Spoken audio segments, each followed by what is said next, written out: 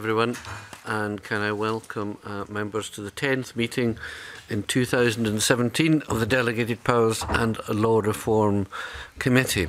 Can I also welcome George Adam to the committee today in place of David Torrance, who has sent his apologies. Move now to agenda item 1, which is the Bankruptcy Scotland Act 2016, and we will consider in the first instance the draft Bankruptcy and Protected Trust Deeds Miscellaneous Amendments Scotland Regulations 2017. Members will recall that the committee considered the technical merits of this instrument at its meeting on the 28th of February 2017. The committee has also been designated as the lead committee for the instrument, and today we are invited to consider its policy merits. The instrument amends minor drafting errors in the Bankruptcy Scotland Regulations 2016 and the Protected Trust Deed Forms Scotland Regulations 2016, which were identified by our committee in November 2016. At that time, the Scottish Government agreed to correct the errors at the next legislative opportunity. Today, we are invited to consider this amending instrument. So, today we welcome Paul Wheelhouse, who is the Minister for Business, Innovation and Industry. Good morning and welcome, Minister. We also welcome Graham Fisher, Head of Branch 1, the Constitutional and Civil Law Division, the Scottish Government Legal Directorate. And we also welcome Carol Kirk, Policy Review Team Leader, the Accountant in Bankruptcy. So I would invite, if I may, Minister, to welcome you again, and if you would make an opening statement, please. Thank you very much, Convener, and good morning, everyone. The regulations before you today fulfil a commitment I made to you at the committee meeting on the 1st of November last year. At that meeting, I undertook to bring forward regulations that would amend drafting errors identified in bankruptcy regulations put before this committee. Specifically, the errors drafted at the time, which include missing words and incorrect referencing, are contained in the Bankruptcy Scotland Regulations 2016 and the Protected Trust Deeds Forms Scotland Regulations 2016 as part of an exercise to consolidate legislation following the Bankruptcy Scotland Act 2016. Those measures came into force on the 30th November last year, and you may recall I fully acknowledged these errors at the time. As a temporary mitigation, we had taken steps to clarify these errors were appropriate to ensure the legislation is clear for those who use it, including annotating forms available on the Accountant and Bankruptcy's website with the correct information. However, it's important to put this right formally at this time, and these regulations therefore fix the errors to ensure that the regulations are accurate, and we've taken the opportunity, as I indicated in my letter to the committee, to amend other minor points which stakeholders had raised during the committee's scrutiny as well. And I'd like to thank the committee for taking the time to consider this instrument this morning, and we are of course happy to take any questions. Thank you very much, Minister. And so do members have any questions? And there being none, I will now move to the debate at item 2, which is the consideration of the motion recommending approval of this affirmative instrument. Can I remind officials that they cannot participate in this formal debate on the motion, and can I advise that in accordance with Rule 10.6.3 of Standing Orders, the debate on the motion can last no longer than 90 minutes. I now invite the Minister to move and speak to motion S5M 04390. Formally, Mr. Convener. Thank you. I invite contributions from committee members, and there being none, I would like to take this opportunity to thank the Scottish Government for addressing these commitments so promptly. Minister, I'm sure you'd have a personal influence on that, no doubt, but nonetheless. Thank the team. I mean, but we're sorry the errors took place in the first place, but we're glad to fix them early. We're very grateful for that consideration. Minister, would you invite you formally, therefore, to respond to the debate or the lack of it? Thank you, Convener. I thank the committee for its attention. Right, thank you.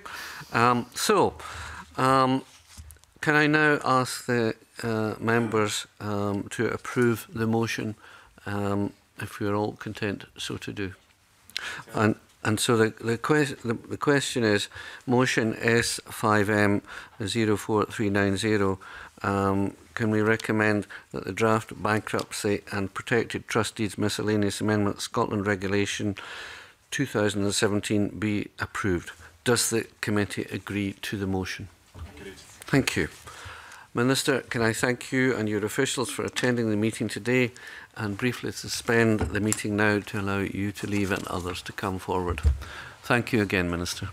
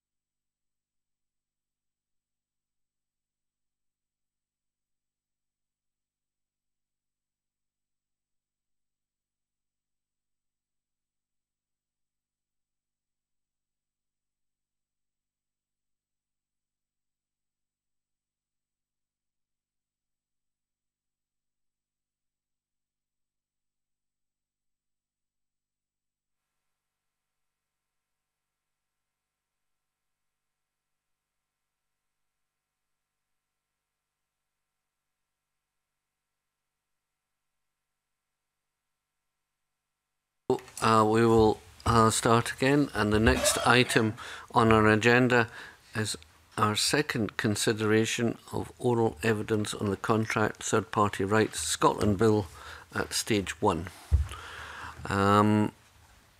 Today we welcome on our first panel Ross Anderson from the Faculty of Advocates and John MacLeod, who's a lecturer in commercial law from the University of Glasgow, who is representing the Law Society of Scotland today. So can I begin by inviting questions from members, and I have the first question myself, to which we now come.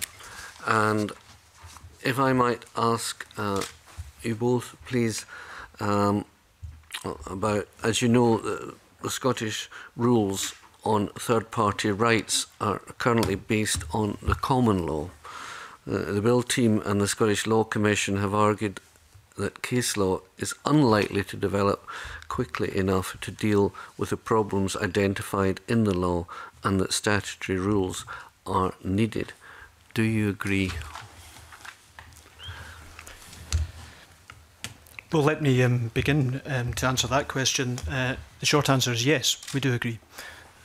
The reason for that is the existing authority on the subject is a House of Lords decision from 1920, which makes development of the law very difficult unless a litigant is willing and able to take matters to the equivalent of the House of Lords today, which is the UK Supreme Court. Thank you very much. Mr MacLeod, do you have anything to add to that? Not a great deal, merely that, as the Commission suggests in the report, there has been a bit of a tendency to choose English law as a way of getting round the problems, or to use other workarounds, and insofar as parties continue to do that, the core law relating to third-party rights is not being used, and therefore there's going to be very little opportunity for litigation, even were there parties with deep enough pockets to deal with the matter. So I don't see any prospect of a Supreme Court case on these issues. Right, that's great. Thank you very much. We'll move now to our next questions, group of questions from Alison Harris, please. Morning. One of the main criticisms of relying on common law is that there's uncertainty about the scope of the law. Would you agree with that criticism, and to what extent do you think the law needs to be clarified in legislation? In short, I do agree with that criticism. I think there is a lack of clarity on a number of levels. I think the first difficulty is a lack of clarity as to what the law actually is. I think there is a difficulty in understanding what, or a difficulty in interpreting what the existing case law requires in practice. The committee will be aware of the Law Commission's report, where they set out one of the difficulties is this conflation of ideas between creating a right and rendering it irrevocable. and in practice that causes innumerable difficulties. So there is a lack of clarity in understanding what the law is, and therefore a lack of clarity in providing solutions in practice. Okay. So, given that the bill seeks to provide greater clarity, do you think the provisions in the bill are clear and resolve some of the uncertainty associated with the current law? In broad terms, yes. At this juncture, it might be most useful if on the points of detail I simply refer to, I think, some of the written comments which the faculty have made to the committee's consultation on particular points of detail. But in broad terms, we welcome the bill. We think it is a positive development, and we think as a matter of policy and as a matter of achieving its aims, it's successful in doing that. Okay, thank you. Okay, Mr. MacLeod, is there anything you'd like to add to that? I mean, largely to echo those comments, I mean, I think in terms of accessibility of the law, there is value in these rules being set out in statute, just because statutory material is often much easier to handle than the present position where you have to sort of read a case from the 1920s, think about how a writer from the 17th century was commented on in that case. It's not accessible, and you can see that in the doubts expressed in the major texts that practitioners rely on in this area. On the core issue of the requirement that a right be irrevocable in order to be created, the bill deals with that very clearly in Section 1, so it's a massive step forward. I'd agree that there are some points of detail where perhaps the signalling within the bill might make the rules a little bit more accessible, but on the whole, it's a vast step forward in terms of clarity and accessibility. And a vast step forward in terms of uncertainty. Are there any other areas of uncertainty that you or Mr. Anderson would just like for the official report, as it were, to read in to the official report that you would like to discuss, or are you happy with? In relation to the current law? Yes. I mean, the main issue to my mind is, or it's kind of twofold, but the two things have, as Mr. Anderson said, or Dr. Anderson said rather, being kind of tied together, namely whether a right needs to be irrevocable and thus kind of fixed and unchangeable in order to be created. That causes problems at the outset because people are not sure as to what they need to do in order to create these kind of third-party rights. But it also has the potential to cause problems later on when they wonder if it's possible to vary it, and they have questions about what steps they need to go through to change that. So I think it's clear that things are much better, or would be much better, were this bill to become law. Okay, thank you very much in that regard. We now move to the next group of questions. Mr. McMillan, please. Thank you. Thank you, Convener. Just on that point, Mr. MacLeod, when you mentioned about the irrevocable, certainly Section 2 of the bill abolishes the irrevocability rule so that contracts granting third-party rights can be cancelled or modified. And so just with what you said a few moments ago, do you actually support the abolition of this rule?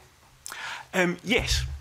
I mean, I think it's important to bear in mind that the ability to revoke rights is restricted, so there are protections for the third parties later on in the bill.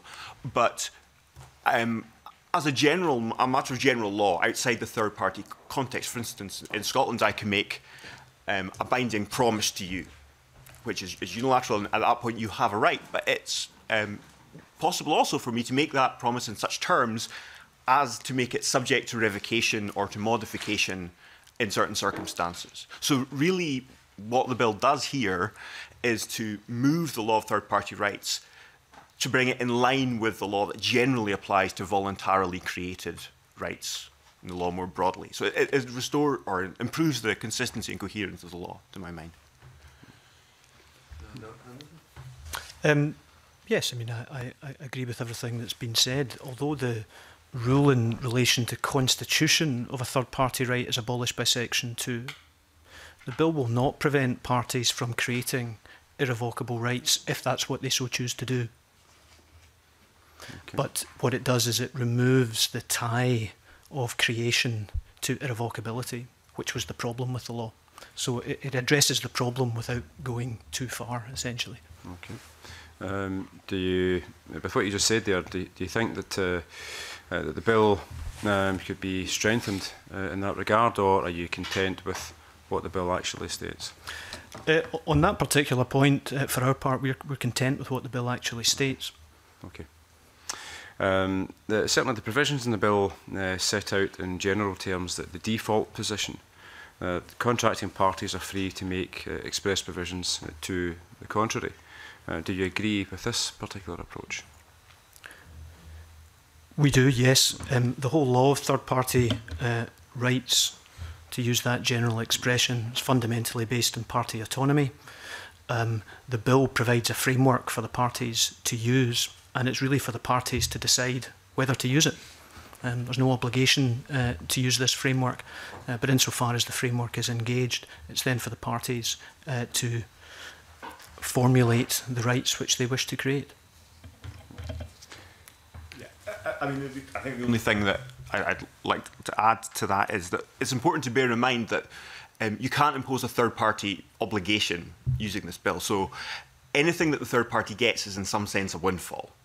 Okay, all the contracting parties can do is give them something that they didn't have before, and therefore we're pretty relaxed about the contracting parties being able to restrict that, and provided that the terms of potential modification are clear at the outset, we don't see problems with the power of modification, because at the end of the whole process, whatever happens, the third parties are going to be no worse off than they were in the first place. Gentlemen, sections 4 to 6 of the bill stop the contracting parties modifying or cancelling a third-party right. Do these sections provide the right balance between the rights of contracting parties to change their mind and the rights of third parties? Yes, I think in short it does. I think those provisions mirror to a large extent the existing law, which is contained in Section 1 of the Requirements of Writing Scotland Act in relation to situations where reliance has been placed on rights which have been granted but haven't complied with formalities. So there's an element of continuity in those provisions. In addition, in any event, going back to the general principle of party autonomy, the parties, as I've already indicated, are free essentially to contract out of those provisions themselves. So again, as far as we're concerned, we are content with that the correct balance has been struck. Okay, excellent, many thanks. That's very clear. I'm grateful to you for that. Now move on to the next group of questions.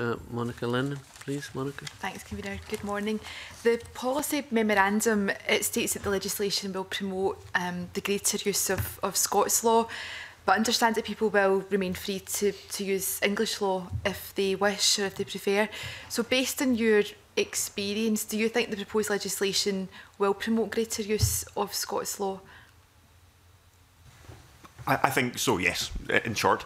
I mean, it's always difficult to predict the future.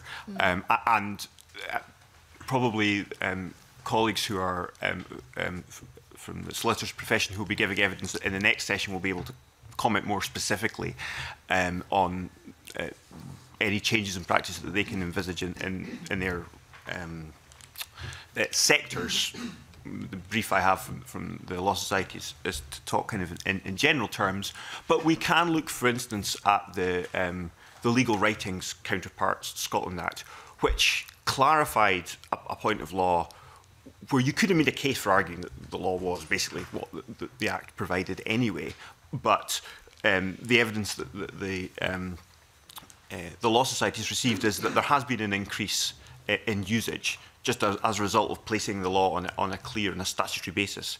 I think it would increase solicitors' confidence in terms of advising clients to use Scots law because they can find all the rules in an easily accessible place. Also, the lack of flexibility that's the irrevocability rule certainly was perceived as creating, probably did create, meant that some parties had a strong incentive not to use Scots law because of that problem, or not to use the most efficient and simple technique in Scots law. And if you take those barriers away, then it makes it easier for people to contract using Scots law, and therefore one would expect that there will be an increase in use of Scots law for those reasons. Okay, can I ask Ross Anderson the same question, but also can you think of circumstances where it would be preferable to use English law rather than this new legislation if it comes forward? Let me address first the initial question, and then I'll come to that supplementary point. I mean, I agree with what's being said. I mean, the general principle in relation to choice of law is party autonomy and freedom of choice. The parties are free to choose English law in the same way. Ultimately, they're free to choose German law, French law, the law of New York, or anywhere else they choose. If they have an arbitration clause, they can actually choose a non-state law. The key point, I think, in relation to the bill has been perhaps not so much to try and attract other people from around the world to come to choose Scots law, but to ensure that those who would otherwise simply wish to use Scots law, because they're businesses who are based here, the contracts will be performed here, is that Scots law provides the tools within itself to allow them to achieve what they wish to achieve without having to, in an artificial sense, use some foreign law, whether that's English law or any other law. I think the other point that's important to make is that whereas sophisticated parties who have the benefit of sophisticated advice from perhaps some of those sitting behind me will always be able to come up with some sort of workaround to any lacuna in the law. Those who don't have the benefit of that advice at the moment are in a difficult position because the law is so unclear. And I think one of the great advantages of the bill is that it sets out in modern language what the law actually is. The supplementary question you asked in relation to English law, was it for particular examples? Forgive me, I've already... Yeah, it was just to try and identify the circumstances in which people trying to access the law or lawyers would refer or use English law instead of Scots law. Well, I think if the bill is passed in substantially the form that it is in, I think the incentive to do that simply to deal with the difficulties with third-party rights will simply disappear.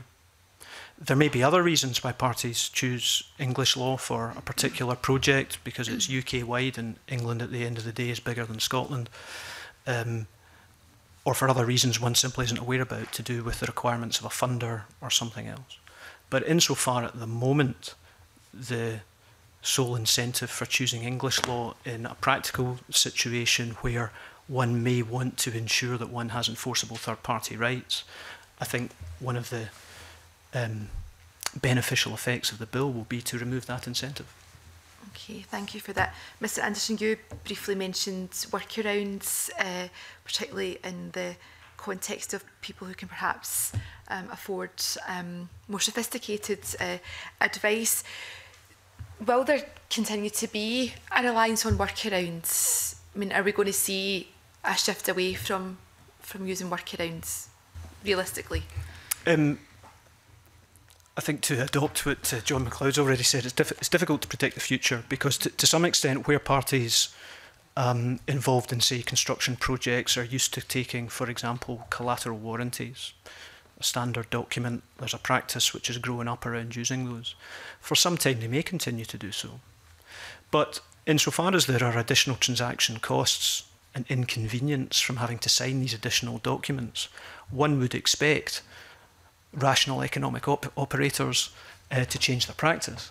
And I think it's fair to say, anecdotally, from speaking to colleagues in the legal profession at least, is that they would envisage making use of the bill to avoid some of these workarounds. And beyond that, I think it's difficult to say much. I think you may hear later from Professor Beale from University of Warwick, who previously, I think, undertook some research in England after the 1999 Act was introduced there, to see what the lag time was where practice altered to reflect the remedies which were, or the substantive content of the 1999 Act. Okay. Well, it sounds like you agree with the Scottish Law Commission that third-party rights are preferable to collateral warranties. Can I maybe ask you just to explain what are the problems with collateral warranties? Is it the costs? That's one of the difficulties. Wherever one has extra documents to sign at different times, particularly where the signatory of that document may only have come into existence some years after the initial project documents were concluded, there may simply be also the difficulty of getting people to sign up to them when there may not be a huge incentive in monetary terms to do so. So it's general transaction costs and inconvenience, I think, is the easiest way to explain that. And I think that would go for other sectors which use different workarounds. Wherever you need an additional document or an additional step, there is a cost. Thank you. Mr. MacLeod, is that a view you would share if you want? Absolutely, yes. It's better to do something directly than indirectly. Pretty much always, I would say. Thank you. Could I just bring in a supplementary there and note that the SLC has indicated that the bill will make it easier for business to avoid what it calls the black hole of non-liability, which currently reduces protection for company groups. Do you agree with that? Yes, absolutely. Would you like me to talk about what the black hole of liability is? Yes, expand on that. Yeah. So, an example might, for instance, be a construction project where one company within the group concludes a contract with contractors to do works for properties held by a number of other companies within that group. Unless you use collateral warranties or some other device to set up additional contractual rights, the issue is there that if the contractor doesn't do their job properly and breaches the contract, the contractual right is held by the head company, the first company that concluded the contract, but the losses will be suffered by different legal persons, by other companies within that group. And therefore you have a mismatch, if you like, between the person suffering the loss and the person with the right to enforce. But typically when you're suing for breach of contract, you are suing, if you're seeking damages, you seek damages that reflect the loss that you have yourself suffered, not the losses that someone else has suffered. So the black hole refers to basically the loss going somewhere that isn't covered by the contractual right. If you use the scheme, well, if you use third-party rights, but the new, shiny, exciting third-party rights that we have in this bill, then at the outset you would create rights in favour of all of the companies within the groups with respect to their relevant properties, and that would enable them to enforce a claim for breach of contract and thus to recover their full damages. Basically, that's how it would work. And they're right, it would make things much easier. So this would be progress then? Yes. I mean, you could do some of that already if you're willing to use the jus quaesitum tertio, but people will be more willing to use, or we hope people will be more willing to use the new approach, because once you take away an automatic irrevocability rule, you can create those rights but still leave it open to the initially instructing company to modify the contract with the contractor if that's appropriate. So you get the best of both worlds, the right to cover the damages, but also flexibility between the constructor and the head company in the group. I suppose one of the things we're seeking to establish is that we are striking the right balance here in the bill as proposed, and we're, I suppose, seeking your endorsement that we are managing to achieve that. Yeah. And then again, you would think that we have struck the right balance. I mean, as Dr. Anderson said, ultimately, this is all coming back to party autonomy. You know, almost every section is subject to the parties' agreement. So, in ultimate terms, it's going to be for the parties themselves to strike the balance. But that's appropriate. You know, if we believe in an economy that's driven by freely negotiated contracts, then the parties' balance is the right balance, unless you're in a specific situation where you have reason to doubt that. But this is the general law. It's not consumer law. It's not labour law. So there's no reason to try and fiddle with the balance between the parties. Okay, thank you. Anything you wish to add, Dr. Anderson? Are you happy? I don't have much to add. I endorse the balance which the bill seeks to strike. The only caveat to black hole liability, which, believe you me, is as unpleasant as it sounds in practice, is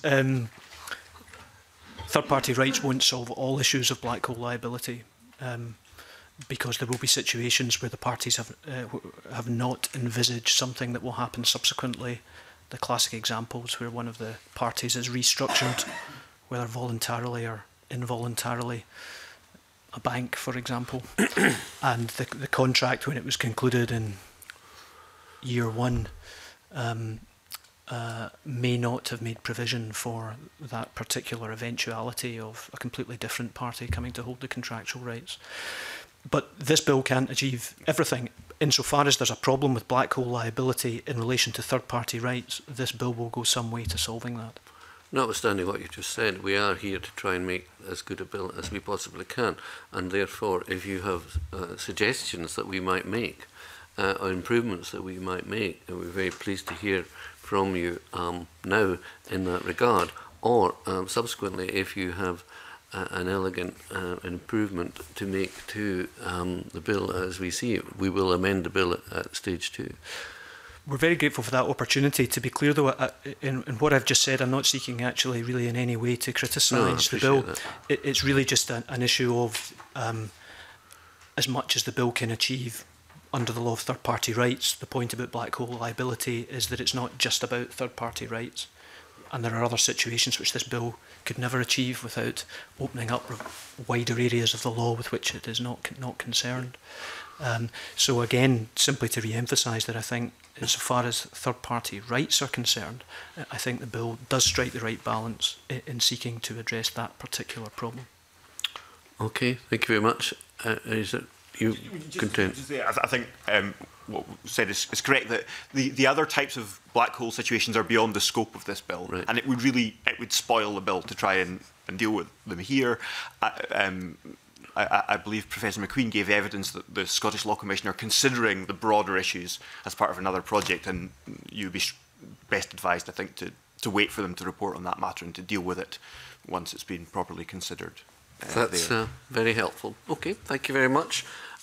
Mr. Adam, if you'd like to ask your questions now, please. Convener, good morning. The Scottish Law Commission report refers to the new rules having the biggest impact in the construction industry. You've already given a couple of examples yourself. Industry, obviously oil and gas, financial services, IT and pension sectors. Are there any other sectors or industries where the legislation could be important? I don't have specific data to hand. I can seek it from the Law Society if you wish. I mean, this is general contract law. So in principle, any time where you have two parties agreeing and the third party that they want to be able to enforce, this could be useful. That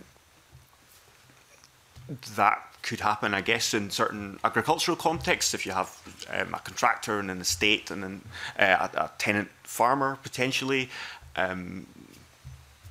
The examples that the Commission gave, I think, are the main examples where you tend to have a complex relationship with multi-party contracts. But I think is that why construction is such an easy example then? Because that's just to get it right in my own head. Yeah. You know, there's so many subcontractors and everybody else involved then as well. Yeah, absolutely. And similarly with finance contracts, you have lots of parties with all slightly different sets of interests, lots of different legal persons being used. But I mean, you could have that in any number of contexts, I think. What matters is to get the general principles correct. Do we think the bill could benefit individuals as well? You know, I know I'm kind of asking you to look in a crystal ball, but there probably could be a case where individuals could benefit from this as well, isn't there? Well, yeah, I mean, the example that they give of pensions, that seems to be the core example. They give another example, if I recall correctly, about a caregiver procuring services for somebody who is who's mentally impaired and therefore doesn't have active capacity themselves. So again, that's just off the top of my head, but there's a couple of examples of situations where one person needs to contract on behalf of another. Those are the most obvious that come to my mind. I don't really have much to add. For presentational purposes, one talks about sectors and the particular problems which arise in particular sectors, and the construction industry is a good example to use because it's relatively easy to explain the different contractual matrices. But in broad terms, the bill applies to all persons, natural and legal, whatever context they are entering into contracts. And it would apply equally to a construction contract as it would to a domestic arrangement in relation to two people buying a house and it being funded by a third party, is one of the examples given in the Commission's report. And certainly from my own experience, practicing before the courts, it's very often actually individuals who have not had the benefit of detailed or sophisticated advice, who have probably assumed that it should be quite easy to confer a third party right, and perhaps to their cost found out that they haven't complied with quite the detail of Lord Dunedin's speech in the case which is referred to. And so again, I think for ordinary citizens, I think there is a benefit to this bill in recording in simple and modern language what the law actually is. Okay, thank you. Good. I hope I'm reassured, given that it will be impossible to envisage every situation to which this bill might apply, but therefore it is important that we establish the general principles, and I hope, if I've understood you correctly, reassured that you believe that we are managing to do that in the bill as proposed. That is correct. Right, thank you. I've got a couple of more questions. One about arbitration. Do you have any comments on Section 9 of the bill, which allows arbitration agreements between contracting parties to operate in respect of third-party rights? This was a matter which the faculty, when we responded, made some comments, really comments of detail in relation to drafting, I think, more than major points of principle. The issues which arise can be somewhat complex to explain. I'm certainly happy to do so. The particular drafting issue which arises is found in section 9(3) of the bill, and rather than giving you a long explanation of why this arises, the easiest way to explain it may be simply to observe that the explanatory notes in relation to section 9 subsection 3 point out correctly that that particular provision is really designed to deal with a situation, I think it's paragraph 38 or so of the explanatory notes, are designed to deal with a situation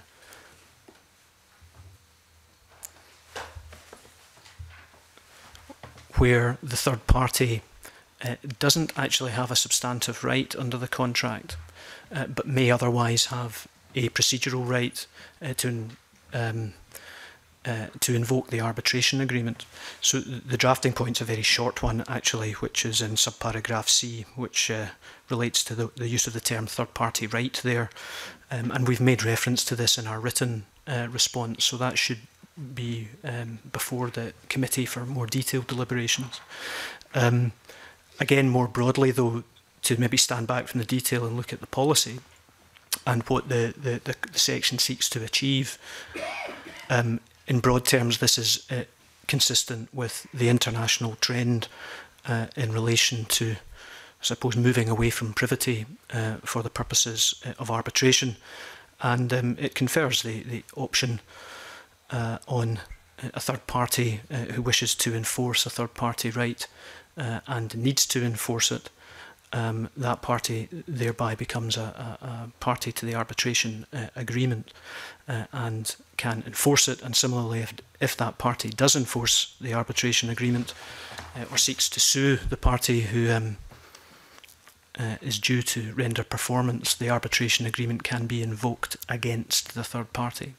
And that again is consistent with the international trend and indeed the Arbitration Scotland Act 2010, which this Parliament passed in accordance with, again, the general international trend.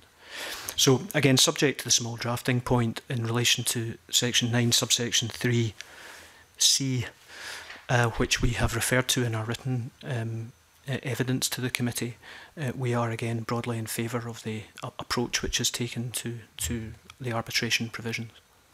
Okay, thank you very much. Mr. McLeod, anything you wish to add in that regard? Fine, great. Just finally, a question on the speed of law reform, and from the evidence we've received, it seems that some of the problems in Scots law, third-party rights, have been in existence since at least the Second World War, possibly before. On that basis, do you think there is an argument, or would you adhere to the view that the pace of law reform in this area has been a little too slow? I think you have to be quite careful in terms of striking a balance between trying to go fast and making sure that you get it right. So it's true that law reform in these areas has been slow. It is also true that while suboptimal, the defects in the law have not crippled the Scottish economy.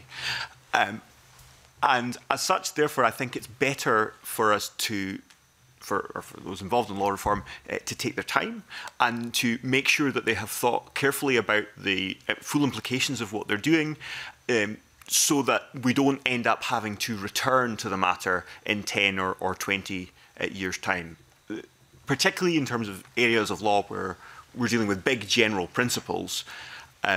There is value in stability as well as in modernity, and therefore I think we should be careful to criticise those involved in law reform for being too slow, because that would be liable to make them rush, and then we just end up doing something that's quite slow twice rather than taking a long time but getting it right.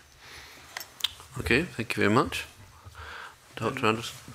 Broadly agree. I did, in preparation for coming to the committee, I did have occasion to look at some of the passages in Hansard when the 1999 Act was passed in England, and it's interesting to note that one of the justifications given by the government at that juncture was to bring English law into line with what was perceived to be Scots law.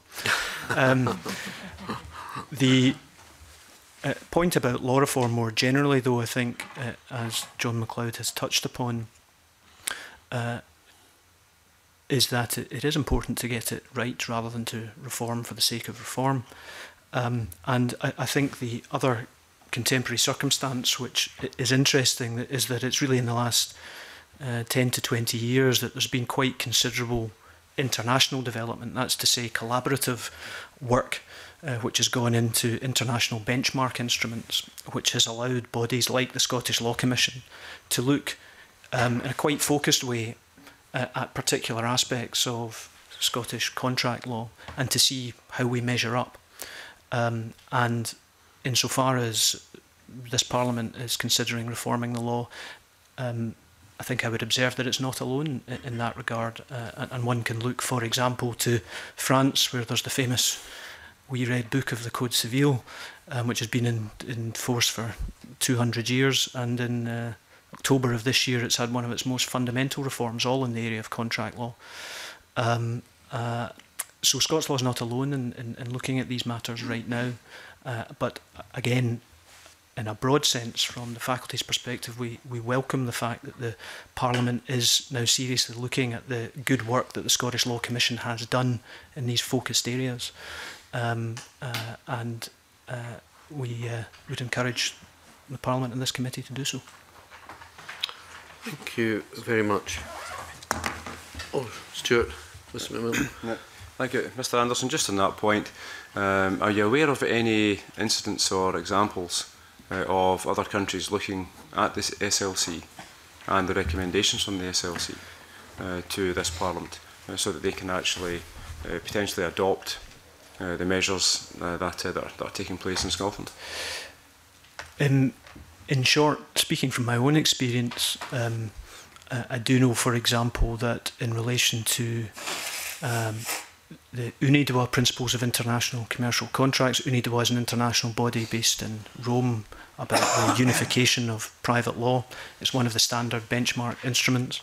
And certainly in the commentary on the third-party rights principles, the last edition of that, that commentary did make quite interesting reference to the reforms that were being proposed, but at that stage it was the discussion paper that had been produced by the Scottish Law Commission. So I think it's we've been fortunate that the quality of work that the Law Commission has been doing in recent years is such as that it is internationally recognised for what it's doing. I think whether the bill or the legislation itself will influence developments elsewhere is difficult to say. One always has local differences of approach to how one formulates legislation. The continental approach is normally to have much shorter, concise provisions, for example. But I think the development that one sees in the Law Commission's work and in the bill is really more of a collaborative one of developing in tandem with international consensus. Well, thank you. Well, gentlemen, thank you very much for your evidence. Particularly thank you for placing in your final comments there this bill in the context of Napoleonic law and other law as well. We're very grateful to you both for taking the trouble to come through to our Parliament here this morning, and wish you a safe journey home. But thank you again for your evidence. Having said that, if there is anything that occurs to you on your way home or subsequently that you might wish to add, please do let us know what that might be, and feel free to do so. But again, our grateful thanks meantime for your help this morning. Thank you. Thank you. Now, I'll just suspend the meeting briefly to allow the witnesses to leave. Thank you.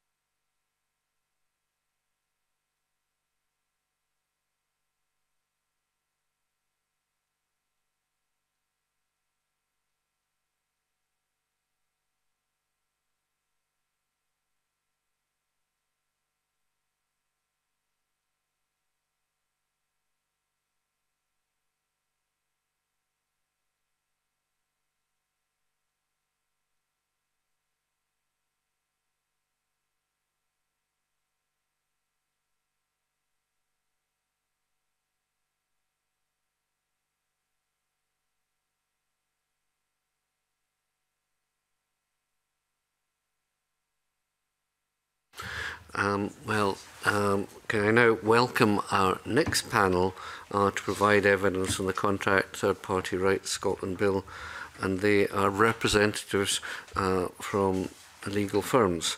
So can I welcome Kenneth Rose, who's a partner of CMS Cameron McKenna, LLP. Can I also welcome Karen Fountain, who's a partner at Brodie's, LLP. Can I also welcome Jonathan Gaskell, who's a legal director of DLA Piper, and Karen Manning, who's the senior associate at Burness Paul. So I would now like to start questioning you, if I may, and the first question I have, and it's about alternative approaches to statutory footing of common law. And the Bill team and the Scottish Law Commission have indicated that case law is unlikely to develop quickly enough to deal with the problems identified in the law, and that statutory rules are needed. Do you agree with this statement? Who would like to go first? Yes. Thank you, Karen. I would say it is.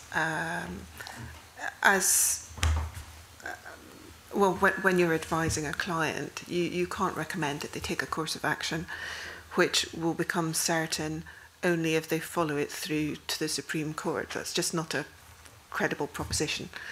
So if you're trying to achieve with confidence a third-party right with some flexibility within it, where we have a problem with the current law, you will tend to use a workaround, and if you use a workaround, then in the event of a dispute, there won't be case law on third-party rights, there'll be case law on something else.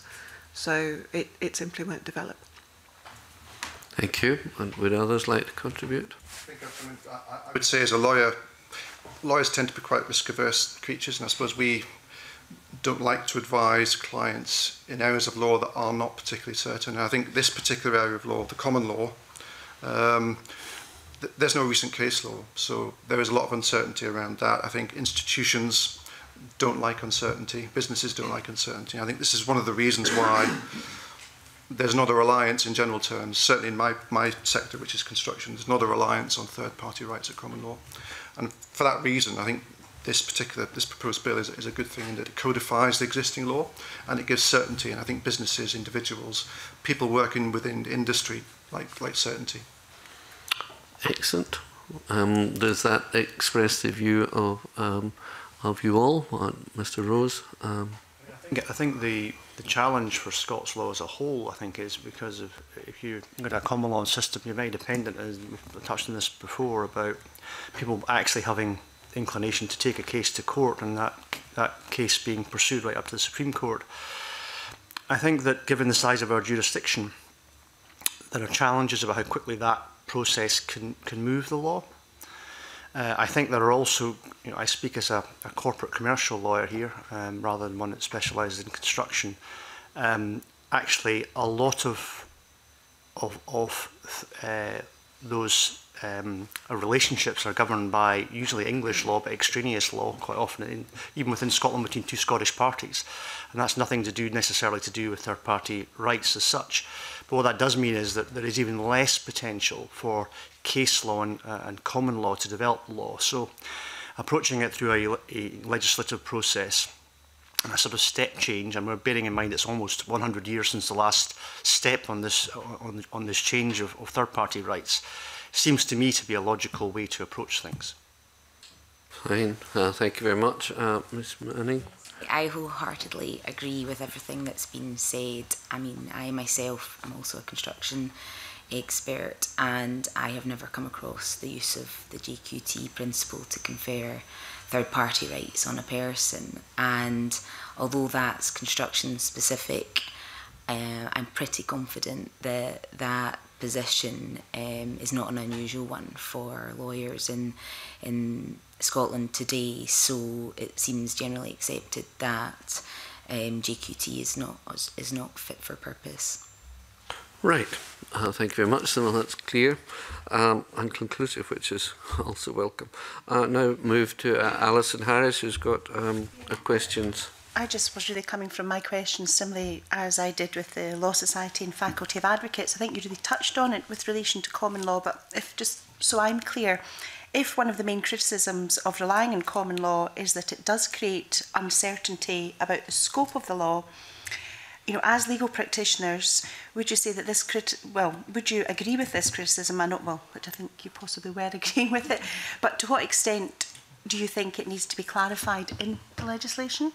I think if we're talking about third-party rights specifically, then yes, I think the case law got itself into a bit of confusion in the 1920s, that there hasn't been the throughput of cases looking at the issue to resolve that. Had there been, we might not be in this position, and it may have reintegrated itself into the general conceptual stream of contract law, but it hasn't. It's got itself into a bit of a dead end. And the way to take it out most quickly and certainly, I think, would be to put it on a statutory footing. That seems to be the way people have gone in other jurisdictions, and the draft legislation helpfully codifies the law and takes it back to the basic principle that people should be able to enter into whichever contractual and promissory rights they want, as long as they write it down. It's effectively taking it back to the Ronseal moment. The contract should do what it says on the tin. And at the moment, you can't be confident that that's the case. You need to be confident. I mean, if it's important enough to draft a contract, it's important enough to be confident that it'll work. And so there is a general practice of workaround. And that in itself is not a helpful situation, because if you try and achieve something indirectly, rather than simply writing down, X, Y, and Z will be the case, if you try and achieve it in another way, it will usually have additional ramifications, which you don't necessarily want. So one way of dealing with third-party rights in the types of contracts I deal with is to interpose a trust for the benefit of third parties. But that's not always exactly what you want to achieve. It brings in fiduciary entitlements which you may not wish to be there, and it muddies up some of the conflict positions. So it's much better to take it back to the original basic principles of party autonomy, I think. Thank you. Okay, anyone else? Does everyone agree? Okay. Well, given that the bill seeks to provide greater clarity, then, do you think that the provisions in the bill are clear and they do actually resolve some of the uncertainty associated with the current law? I think that's yes. Yes. Yes. Straightforward. Thank you. Okay. If there's anything you want to discuss, I mean, now's the opportunity, but you're happy with that. Expectations of any legal reform, I think that you have to, guide it through a sensible mid-course on this. I mean, this is, you are doing a step change and you are doing something quite fundamental, but that's not a reason not to do that change, and I think explore how it reacts. I think when the 99 Act in England came in, people didn't quite know how they'd react to that. I know you're going to get evidence on that, so I think you've got to take a decision, get a sort of sensible mid-course, something that's not overly complex. I mean, that's always in the eye of the beholder. For us lawyers, what looks relatively simple can be quite complex to people who are not legal lawyers. But I think you have to take a sensible course, and this looks to me, my personal opinion, as a sort of sensible course to take, which is relatively straightforward compared to what we've got at the moment. Thank you. Thank you very much. Mr McMillan, would you like to ask your questions? Thank you, Convener. Good morning, panel. The provisions in the bill set out in general terms the default position, and contracting parties are free to make express provisions to the contrary. Do you agree with this approach? I completely agree with that position. I think it's important that we don't undermine the essential freedom of parties to contract in such a manner as they like, provided they're not doing it in an illegal way, I suppose. I mean, an example that I raised in the Scottish Law Commission paper was the issue of the ability to raise defences. So the counterparty that's been sued by the third party can raise any defence that it would have against the other party to the contract, provided that it's relevant to the claim by the third party. The point that I made in the SLC submission, that was certainly in the construction industry, and as far as collateral warranties are concerned, that wouldn't be sufficient, because you would generally want the ability to exclude any kind of commercial issues between the contracting parties insofar as a third party claim is concerned. Now, those sorts of commercial issues would generally be relevant to the claim by the third party, but because market practice is to exclude them, certainly in collateral warranties, you would want to do a similar thing in third party rights. So you need that sort of basic reservation to do as you see fit, I guess, in the contract, provided it's sensible and it's not illegal. So I agree entirely. Yes, I mean, I would agree. Also, one of the areas I commented on when we gave our initial submissions was we felt it was quite important that there was an ability to contract out of the right to rely provisions as regards amendments. I often deal with very long-term contracts. They might run 10, 12 years, and the ability of the parties to make ongoing finessing changes as they go is really very important. And for some types of clause, it's just not viable for the parties to grant a third-party right where they can't then amend the agreement if someone has relied on it, because it can give rise to difficult questions of what is reliance. If the provision is something like an exclusion of liability or an indemnity, there's a difficult question: at what point did you rely? Is it at the point that you did the thing where something went wrong? Is it the point that the claim arose? It's too uncertain. And in those situations, what you'll often want to do is to provide in the contract that any amendments simply require the consent of one person who perhaps represents a constituency, and the others have to go with it. As long as it's clear on the face of it that that's the position, people should be able to contract for that. I agree as well. I the bill provides a good balance between flexibility on the one hand and certainty on the other, and I think that the party autonomy is key, and there should be an ability to contract out of that flexibility to alter third party rights, for example, under sections 4 to 6 if the commercial circumstances require that. Okay. Okay. Certainly section 2 of the bill abolishes the irrevocability rule so that contracts granting third-party rights can be cancelled or modified. And do you support the abolition of this rule? Yes, I think I do. Can't speak for everyone, but I think I do. I think it was unfortunate that in the 1920 Carmichael case that the approach that was taken there, because I think it may well have applied to the equities of that particular case, but I think the long-term effect of that was to make, contrary to what some of my colleagues have said, is it created an inflexibility which has prevented or hindered the use of the JQT principle, and I think anything which makes it more flexible and gets back to the basic principle of, you know, two parties or two or more parties contracting with each other and voluntarily agree a set of obligations and rights, then I think that does make our legal system more attractive and more usable and more user-friendly for individual parties. Okay. Anyone else? No. Okay, and finally, sections 4 to 6 of the bill stop the contracting parties modifying or cancelling a third-party right. Do these sections provide the right balance between the rights of contracting parties to change their mind and the rights of third parties? Well, the legislation provides for scope for contracting parties to contract out of those reliance provisions, provided it's made clear to the third party, and I think that ultimately will give sufficient flexibility. What it will likely mean is the development of sort of standard form clauses which indicate which bits of the legislation will apply and which bits will be contracted out of, and that should give everyone the certainty that they're getting the mix they want. Okay. Anyone else? Okay, thank you. Thank you. Thank you, Mr. McMillan. Can I just declare an interest in this regard? But John MacLeod touched on aspects of agricultural law in one of his remarks. And I'm just wondering if, since we have you in front of us, if you see how you see this bill having a bearing on the field of agricultural law. As I said earlier, we don't want to. We want to make the best law possible, and where this Parliament has fallen short in earlier times has been in areas of agricultural law. So, since you're in front of us, would you have anything to say with regard to that? In as much as you, Karen Fountain, just spoke about 10 to 12-year contracts dealing with that period, but in agricultural law, many of these contracts go on for generations. Have you any comments to make on that? Or that you'd like to make?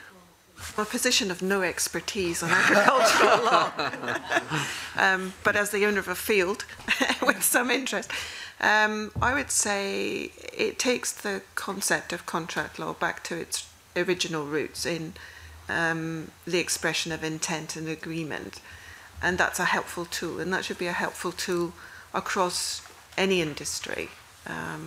Being able to write down what you want to happen and to have it happen without having to comply with a particular technical requirement, which you might not naturally assume would be the case. And in any field of industry where there's a tendency to disaggregate relationships and subcontract, and I think we do see that happening in agriculture. There's a lot of agribusiness, there's a lot of subcontracting on farms between different service providers. That seems to be a bit of a natural home for multi-party relationships where this could be a useful tool. Thanks very much. Does anyone else want to venture into this area of law, or not necessarily? Sorry, but we have our kind of areas of expertise, Indeed. I guess, and it's difficult to stray outside. Or indeed, I perfectly well understand. Thank you very much. And so we now move to a group of questions from Monica Lennon. Monica, if you'd like to fire one. Thanks, Convener. Good morning. We've already talked quite a bit already about the practical problems with the current law, and you would have heard me ask the previous panel about the proposition in the policy memorandum which states that the legislation will promote the use of Scots law. You all seem very on board with this, so I think there's a sort of united approach here. But as legal practitioners, you know, are you confident that you yourselves and your colleagues will use the law? And, you know, can you think of a situation with a client where you would continue to use either English law or indeed other workarounds? Maybe I can take this point first, because I sort of touched on this earlier. I think there's a specific point here around this particular reform, but there's also the sort of mood, what we call mood music around it all, around Scots law. And legal systems are in competition with each other. And I think that's one of the things that has moved on. I think it was touched on by the earlier set of evidence. And therefore, Scots law has to win the right to be relevant to a particular agreement or situation. Particularly when we're talking about contractual law. So we can choose English law, we can choose Delaware law, we can choose New York law, and all the rest of it. There's a lot of choices now, you know, particularly in more significant commercial relationships. So it's important not just the specific reform, and we talked about the counterparts reform that's already happened, and there are other ones about requirements of writing and electronic signatures and things. It's the mood music of moving the legal system forward is very important in that context, and in context of presenting Scots law as a modern form of law that people will readily use. And I think why, you know, it's important. I mean, I think it isn't, and I think I'd be a brave lawyer to sit in front of you and say the reason for using Scots law is we want more work for Scottish lawyers. That isn't really the point. The point here is that you want contracting parties in a jurisdiction to be comfortable using the natural law of that jurisdiction. There are generally advantages on that. And I think if you take the advantage of Scots law versus English law, which is the most obvious advantage, I would say this, the costs and accessibility of Scots law, the accessibility is much greater, the costs are much less, actually. So if you're actually encouraging, not necessarily intentionally, but by de facto not having a modern legal system that's responsive to change, you do encourage the mindset that actually we need to default to another legal system, English law, New York law, whatever it may be. So there is a sort of longer term aspect of this. This is a step change in this one particular area, but I think that other changes need to happen as well, and we need to be doing that on a progressive basis to present Scots law in a modern and progressive way, is my particular view of things. Okay, just to follow up on that, and so how do you encourage people to behave in that way and to go in that direction that you've set out? Well, I think we as practitioners need to be helped by a legislature and reform process within Scots law that supports that. If it looks like the legal system we're representing is behind the times, then that is more difficult. I do go back, I have a bit more perspective on this in some respects. I go back to what was happening in England before the 99 Act. In those situations, some people sort of said it as half jokingly, but actually it was true. People in England were quite compared Scots law quite favourably with English law at that time because we had the jus quaesitum tertio. So that was an advantage, but that was levelled out, and probably more than levelled out, by what happened in '99 in English law. So it's just a question of reacting to change and actually bringing law sensibly forward in steps to help. Particularly, I'm probably focusing where I'm coming at it from larger commercial parties, but it does affect everyone. It's more relevant at that level. The choice is more easy to make. It's more easy for people to say, well, we will use English law, and we'll go and disputes will be held, be taken to the English courts or through some form of international arbitration or whatever it might be. But there's a need to present Scots law as a viable alternative in those situations, and so it's not just sort of locked in to sort of those non-commercial situations that perhaps it is more immediately relevant. Okay, just open that to the rest of the panel.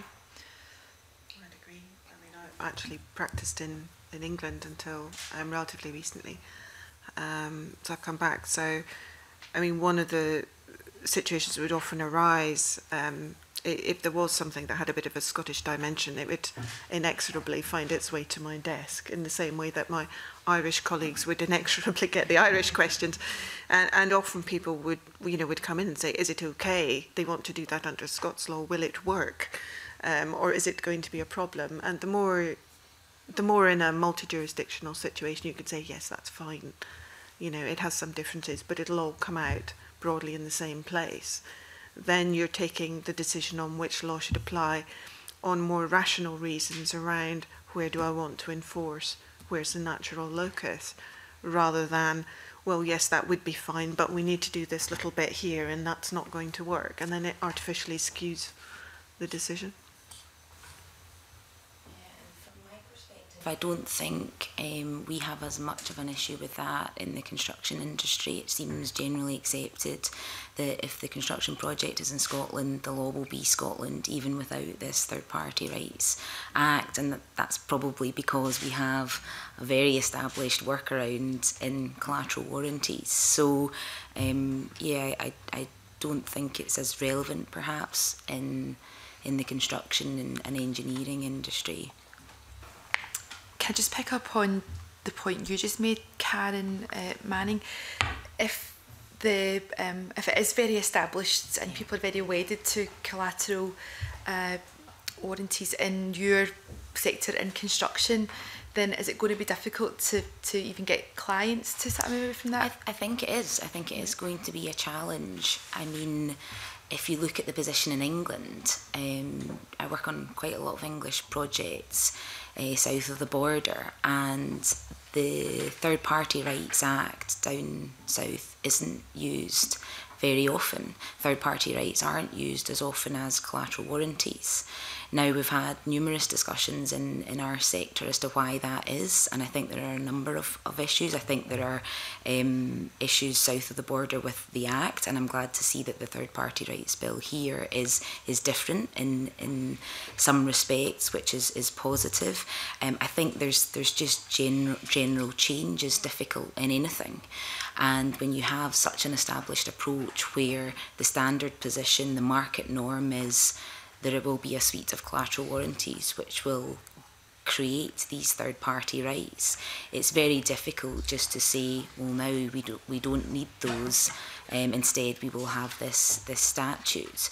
But I think it will be a challenge, but I don't think it will be impossible. And I wholeheartedly support the bill. And I think, you know, in raising awareness on the bill if it is passed, and I suppose just getting parties to the construction parties comfortable with using something that might look different, but then being aware that it creates essentially the same protections is important and will be key. So, broadly speaking, I don't want to put words in anyone's mouth, but is it your view that legal practitioners will make use of the legislation, and that over time there'll be a reduction in reliance on workarounds? I think that's right. I think if you look at the experience of England, and Professor Hugh Beale is going to talk about that in due course, I think it took quite a long time for practitioners and parties to take up use of the 1999 Act. But I do a lot of work in England as well. I'm English qualified as well as Scots qualified. I find that the 1999 Act is becoming a lot more prevalent, and it is being used a lot more for certain types of third parties, such as in the context of a construction project, purchasers and tenants. I think the issue with the use of third party rights in England comes with their use in the context of funders, because funders typically want the ability to step into a building contract or appointments if the project reaches a distress situation. And because third-party rights only confer rights, a contractor or consultants will also want the funder to effectively take over the payment obligations under the contracts. And it's not easy to do that using third-party rights. So funders are very nervous about using third-party rights still. But certainly, I've been involved, for example, in large shopping centre projects where you've got sort of like dozens and dozens of tenants, and you might have sort of 10 people involved in the construction of the project. And you end up with dozens and dozens of collateral warranties, and they are an administrative nightmare for solicitors. They are a management distraction. They incur unnecessary legal costs, and it's bad for the environment, frankly. So I think it's the use of third-party rights in the context of this sort of legislation is to be applauded and promoted. And certainly, as a practitioner, if this bill were to be passed in Parliament, I would have no hesitation in recommending to clients that it should be used wherever it can. So. Just on your point, Jonathan Gaskell, because I'm wondering if the bill is enacted, what can be done to sort of speed things up, and is it going to be down to people like yourselves to be a sort of strong advocate for? I think it has to be practitioners that take this on board and recommend their use to clients. I think that the practitioners have to be in the driving seat.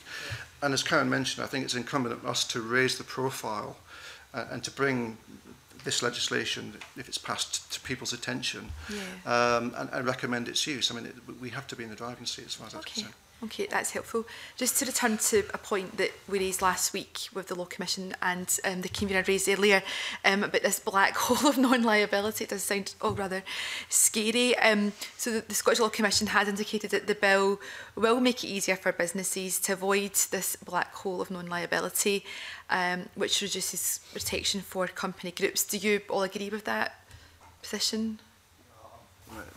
I'll talk maybe first on this one. Yeah, I mean this is a big point actually. I don't know whether it should be called a black hole or not, but the whole idea of recognising that you contract on a group basis quite often, but you don't necessarily have all the group companies as parties to the agreement is a big one actually.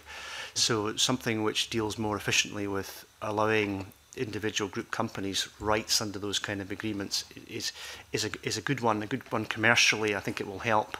It'll help simplify agreements rather than make them more complex, because there are workarounds around that using agency and other routes.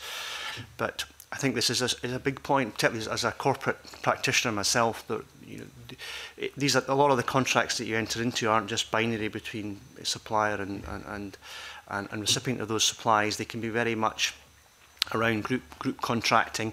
New companies may come into a group, may be formed from scratch, may be acquired, may be disposed of. So anything that's flexible around that acknowledges the fact that other companies within that group can enforce rights and in certain circumstances, and I think as negotiated between the parties, I think is a good one and a flexible one.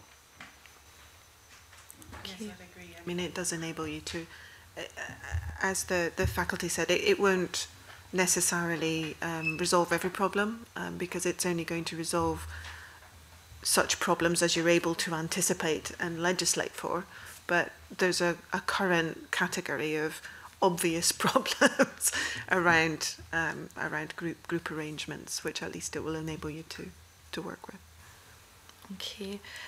While I've got you all here, just a sort of final question, because I think one of the challenges looking at this piece of work is it's difficult to sort of quantify the extent to which all this is a problem and who is it affecting. But given we have people here that work in construction, I think across the finance sector too, what sort of impacts does this black hole of non-liability have on your clients?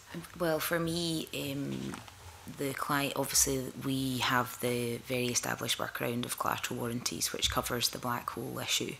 So where there are collateral warranties, there isn't as much of a problem, but certainly it's welcomed in the instances where perhaps there is provision for collateral warranties to be granted, but they don't materialise, which is relatively common. Thank you. Monica. Alison Harris, if you'd like to ask your question now, please. I'd like to ask about the Scottish Law Commission has indicated that the bill will benefit the financial services sector, for example, in relation to pensions and insurance contracts. So do you agree with that view? And are there any other areas of the financial services which you feel may also benefit? Well, I think financial products and financial services arrangements are often quite complicated. There'll tend to be multiple parties in them. So even from within the the sort of internal mechanisms of organisations. It's a useful additional flexibility for their internal arrangements. For customer-facing products, yes, you often have the position where the party who enters into a financial arrangement is doing so in part with a view to benefiting successors, family, and so on, and having something else that you can use over and above probably the trust mechanism, which is a common workaround. It is helpful. So yes, I think so. Anyone else, Scott? No. Yeah, I think the financial services sector has a lot of different aspects to it, and I think that a lot of the aspects I would come across probably aren't so much customer facing as probably industry to industry, and I think it's definitely, again, it gets back to the kind of, at the moment I would say that a lot of relationships at the commercial level in financial services are not governed by Scots law, even between different Scottish entities. So anything, again, that sort of it makes the Scottish legal system appear more flexible and more modern will mean it's more likely to be used. How the direct benefit of that probably is back to the question of forum for any disputes and access to resolution. I think is easier clearly if you use a local system rather than a system from somewhere else. But I think it's not a. I don't think it's not a very binary change. I don't think this one change will make a massive amount of difference in that suggestion, but it's part of a sort of journey, if you like, and a process. Okay, thank you. That's all. Thank you. Right, thank you very much. Everyone happy with that? Right, and finally, or not finally, but we'll move now to George Adam, who has questions on benefits for individuals. Yes, Mr. Adam. thank you, Convener. And I asked the question of the previous panel, and although most of you are in construction, it's mainly to see that we've mentioned all the sectors that it could benefit. How do you see it benefiting individuals, the bill? You know, how do you see? I asked the question of the previous panel as well. I think the biggest benefit probably is that it takes the law back to the concept that if you want to write down that someone will benefit a third party in a particular way, you can do that without having to go through conceptual loopholes as to whether it's irrevocable or not irrevocable. And it should reinstate the concept of party autonomy. And if you're looking at the situation of private individuals and private contracts, they're often put together without the benefit of a lawyer or with limited advice. There may be family arrangements. People can have more confidence that what they've written down will work. And that's got to be a good thing.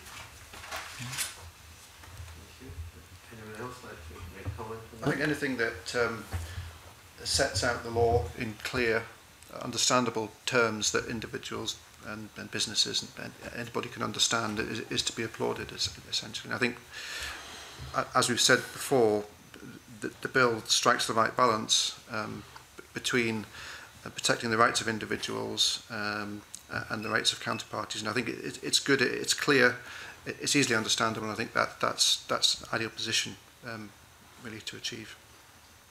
Can I just ask, it's a totally random supplementary question here. Mr. Rose, you mentioned twice that New York law, and it was mentioned in the previous panel as well. Is there a particular reason why you mentioned New York law? Well, New York law is, I haven't got the statistics, I suspect it's one of the most widely used legal systems in the world, New York law. I mean, New York law and English law would be the two most recognised international, they're not international really, they're used internationally recognised commercial legal systems. So for large funding, commercial contracts, commercial arrangements. I mean, I wouldn't overemphasise the use of New York law in the context of Scotland, but it still is used.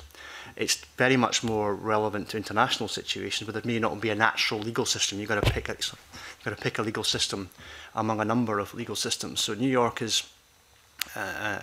probably the most obvious US system, and is probably the centre of legal activity in the US.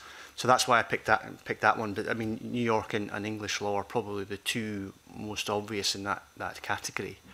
And Scots law wouldn't be in that category. It is occasionally used internationally, but it's not a jurisdiction which, for a variety of reasons, would be seen in that same way as those other ones.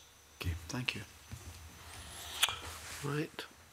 Thank you very much. Can I just ask a question on arbitration?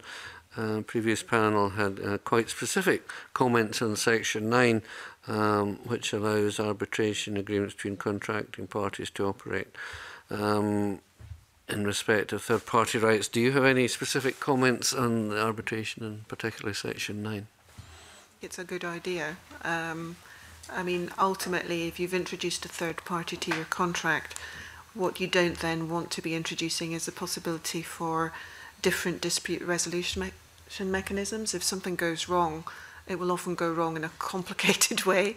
The parties to the contract will be involved in a dispute potentially, as well as the third party, and you don't want to be in a situation where you've potentially got different forums for dealing with it. If you've chosen arbitration, you really want to know that you can pool everything into the same arbitration, both for confidentiality and cost and case management reasons. Is that a view universally shared by you all? Right, thank you very much. And finally, a question on the speed of law reform, and from the evidence we've received, it seems that some of the problems in Scots law of third-party rights have been in existence since the Second World War. On that basis, do you think there is an argument that the pace of law reform in this area has been too slow? You've heard the question before. What do you think? It's like a lot of things. Expectations have changed. People expect the law to change now. I mean, in a lot of ways, most lawyers, I think someone said it earlier, are very conservative. We don't necessarily want change. Means it's less predictable.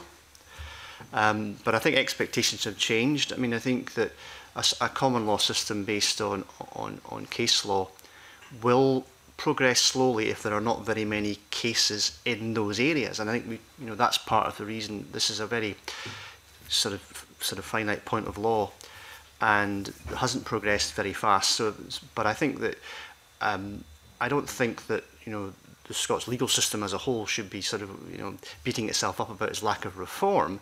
But I think the right way to address this is for the Law Commission to have looked at this and to develop modern legislation along the lines that they have done. And that seems to be the right thing to do.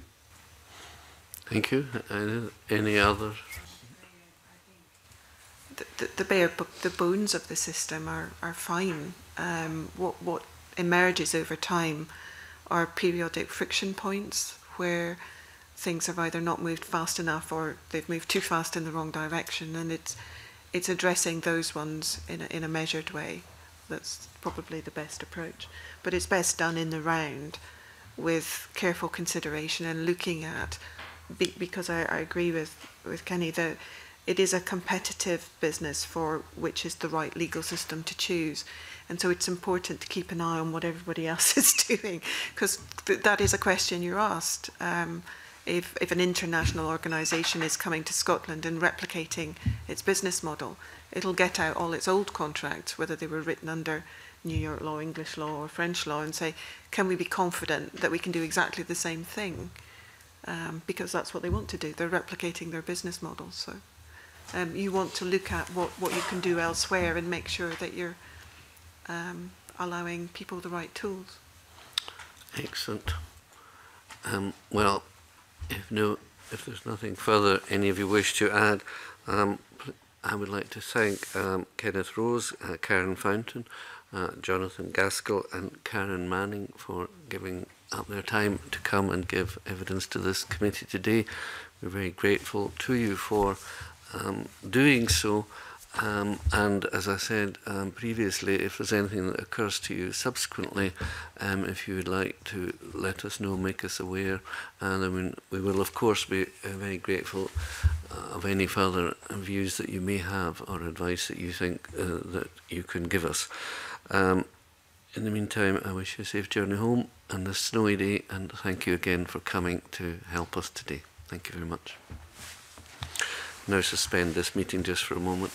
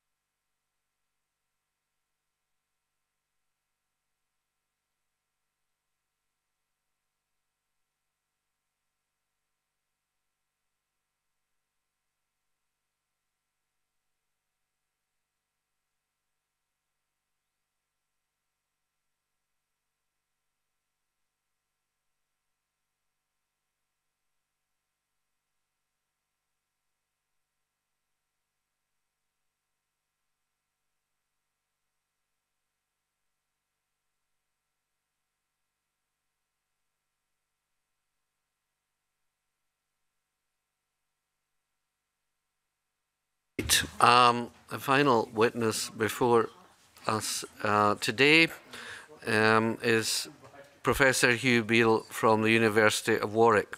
Professor Beale has reviewed the effectiveness of the equivalent legislation in England and Wales and therefore brings an interesting perspective to today's evidence. So, Professor Beale, can I welcome you to our Scottish Parliament? Thank you very much for taking the trouble to come and talk to us today. And can I begin by questioning you myself, and after that we'll move to other members of the committee. And could you possibly explain the background to the 1999 Act and the reasons why it was introduced in England and Wales? Thank you very much, Convener, and thank you. It's an honour to be invited to come and talk to the committee. The background, of course, is that in England we had no jus quaesitum tertio. You simply could not acquire rights under a contract to which you were not a party. And sometimes you get very simple cases, and this I think goes to the question that we just had about the benefit to individuals. We got very simple cases where people just did not realise that there was a problem. The committee might have heard of an English case called Beswick and Beswick, which was a simple case where a man owned a coal business. He wanted to retire and sell it to his nephew, who couldn't afford to pay cash. So the agreement was that the nephew would pay his uncle the princely sum of £6 10 shillings a week for the rest of the uncle's life, and thereafter £5 a week to his aunt, the widow. And the nephew stopped paying after the uncle's death, and it was held that the widow simply acquired no rights under the contract because she was not a party to it.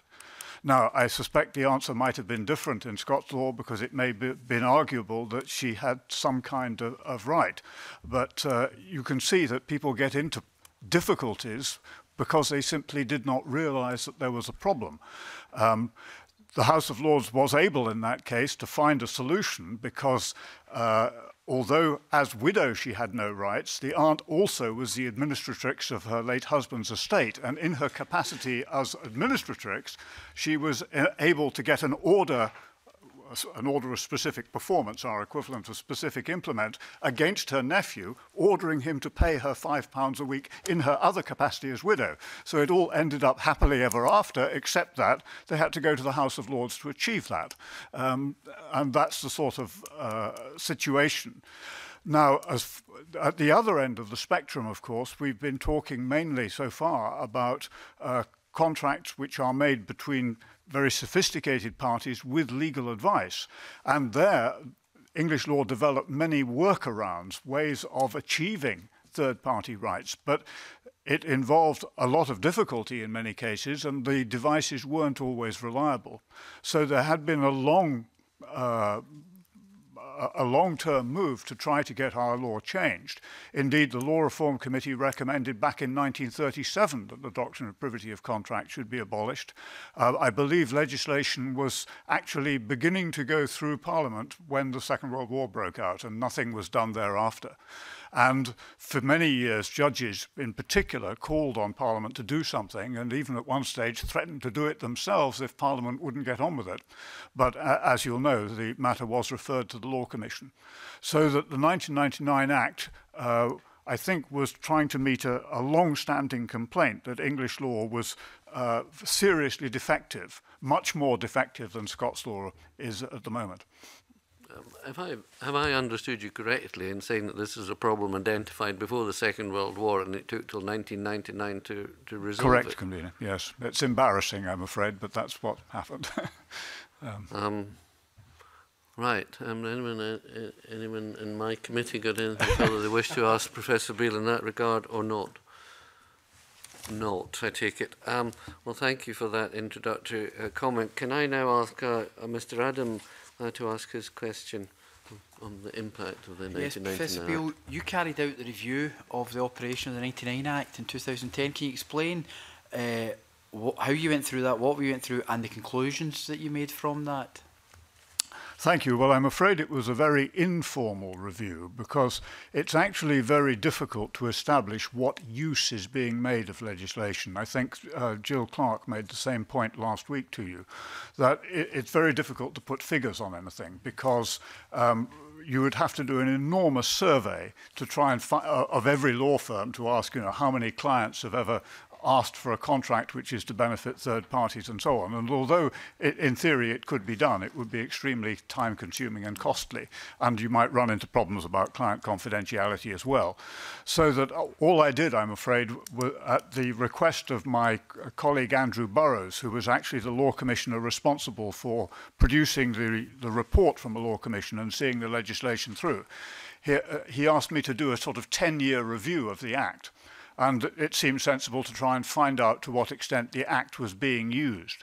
And I just simply contacted people that I had had dealings with while I was at the Law Commission and asked for their opinions. And I got a certain amount of useful information. But it's very difficult. Let me start, for example, with construction law. You've been told about the use of collateral warranties, and you've been told about the problems of the black hole. And when I looked at the standard forms of building contract, because I'm sure you know we have the Joint Contracts Tribunal standard forms of building contracts, which are rather equivalent to the Scottish forms, what I found was that these are now being redrafted so that there is provision either for the client to demand that the contractor gives collateral warranties, of the thing you've been discussing already, or that the contractor agrees that third-party rights will come into existence. So it's there on paper. What we don't know is how often they use the collateral warranty approach and how often they use the third-party rights approach, and whether indeed sometimes they go for both at the same time, which would be theoretically possible. The actual practical use of it is quite hard to establish. But in other areas, I'm told that it is very much used. Let me just give you a couple of examples. One of the big problems has been trying to protect third parties from potential liability in tort. Let's suppose that you have a contract between Company A and Company B, and Company B is afraid that perhaps its individual officers or its employees might be sued by Company A if something goes wrong. They want to exclude the liability of those officers. That was possible to do through rather elaborate schemes, either using agency or by circles of indemnities. But now it's very easy, and I'm told that it's very common simply to provide in contracts that there shall be, one party shall have no right of action against named individuals. Or another context where you get very much the same sort of thing happening is where you have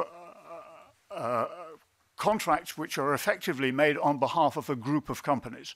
So that you might, for example, contract for services to be provided, and you want to make sure that people in the different services, different groups within the companies, who may actually be the providers of the services because the work may be subcontracted out to other members of the group, to make sure that they are protected. Now, that's, as it were, conferring a negative benefit, protection, on a third party. But equally, you may want to confer positive benefits. So, for example, there might be indemnities which would be offered to officers or employees of the company, or indemnities to other members of the same group of companies. And this is all much easier now, and I'm told that it's done fairly regularly, though I'm afraid I can't actually give you chapter and verse, in the sense that my inquiries were simply answered by, we do this regularly, as it were. Collateral warranties, and you said in some cases you do collateral warranties and the third party indemnities, or third party part of the law as well. Is that peculiar to construction? I think that collateral warranties are most used in construction, but I suspect that they're probably been used in other fields as well. For example, I think last week you were discussing the oil and gas industry, where you get, again, this problem of multiple actors. I'm afraid I can't tell you whether collateral warranties are used or were used in that sort of situation. I'm pretty sure that third-party rights probably are being used in that situation where the contract's subject to English law. Because I get the distinct impression from the first, from the woman that's in with the construction industry, that the vibe and feel seem to be that, well, we work round it anyway. Well, we've got collateral warranties, we'll And a question asked last week, will some of these big corporate entities that are some of the legal firms just continue with their walkabouts anyway? Yes, I'm sure that's right. And as one of the previous witnesses said, lawyers tend to be rather conservative and stick with the things that they know. And some clients are rather conservative and like the piece of paper that they've always had. But what I've discovered is that more and more of the standard forms are allowing third-party rights as an alternative to collateral warranties. And I suspect that that wouldn't be happening if there were no take-up.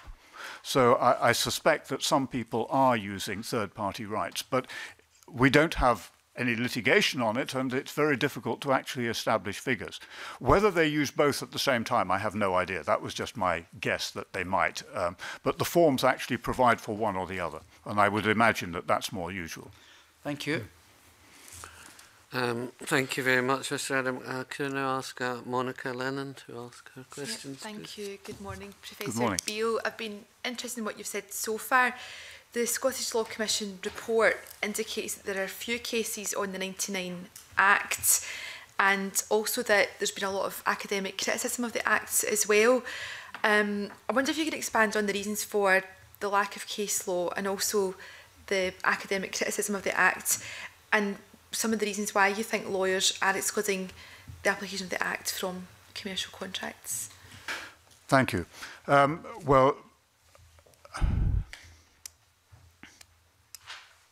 I think that the criticism of the Act, if I may start from that point of view, is that it ignores a doctrine which fortunately you've never been cursed with, the doctrine of consideration. In English law, there are two reasons for saying that somebody who's not a party to the contract can't sue on it. One is that if you have a contract between A and B, where A makes a promise that they will do something for C, the promise is made to B, so why should C be able to sue on it? That's one reason. But the other reason is that in English law, for there to be a contract, there has to be some kind of exchange. In other words, B has to be providing something in exchange for what A is promising. And of course, normally speaking, it is B who is providing that, not the third party C. And most of the academic criticism has been simply that the reforms ignore the problem of consideration. Now, I have to say that most of us, many of us at least, just don't agree with that, because there is always a contract for good consideration between A and B. The fact that C isn't providing any consideration, if the parties intended to confer rights on C, seems to me to be irrelevant. But in any event, it's something which would not arise under Scots law, since you have no doctrine of consideration, and be grateful for it. It's not something that, well, I would not preserve it if it were my world. That's useful to get that clarity. In last week's session, which I think you may have been listening to, or at least you've read our report, the Law Commission also indicated that use of the 99 Act has been slow. Do you agree with that view? Well, there hasn't been very much litigation on it. There have been a number of cases, but as Professor McQueen said last week, it's very hard to know whether that's because everything is so clear there's no problem, or everybody is so scared of it that they don't want to litigate over it. My impression is that there haven't been any major problems so far, and that people are actually coming round to using the Act. I can give you other instances, for example, in the area of IT. Very often a contract for IT will be made between the IT provider and one company in a group, but the services would be provided to all the other companies in the group. Now, I'm told that's very common. I haven't seen any litigation or anything like that arising from that sort of situation, which makes me hope at least that it's all relatively clear. Of course, the problem only arises if something goes seriously wrong with the contracts anyway, and it may just be by good fortune that nothing has yet gone wrong. But I'm not aware of any major problems being thrown up by litigation, and I'm not aware of any other major problems with the Act. Okay. Just out of curiosity, from the previous two panels, again, we sort of posed the question about, you know, the policy memorandum is hoping there would be a shift to using Scots law. You know, you've heard a number of legal practitioners today. Are you quite confident that that shift would happen in time, or do you think there still would be sort of reliance and a preference to use English law, other law, or collateral warranties? Well, I've certainly heard that sometimes Scots law is being used, English law is being used when Scots law would be more natural to use, simply because of this third-party rights issue. But it's only anecdotal evidence, and how frequent that is, I don't know. But it seems to me that it can only help the position of Scots law if it's kept up to date. And I think it's, I mean, I'm not a Scots lawyer, but my reading of, certainly of the Law Commission's discussion paper and report, is that, you know, there are quite serious problems at the moment, particularly problems of uncertainty, and it can do no harm, can only do good to get rid of those. And it seems to me that the bill does a very good job of that. That's very helpful. Thank you. Thank you. Thank you very much. Thank you, Monica, as well. Can we now move to Alison Harris for her questions, yes, please? Good morning, Professor Beale. Good morning. Are there any general lessons which could be learned from the implementation of the 1999 Act? And do you think there are any ways in which the Scottish legal establishment could ensure that the uptake of the new rules happen more quickly than seems to have occurred in England and Wales?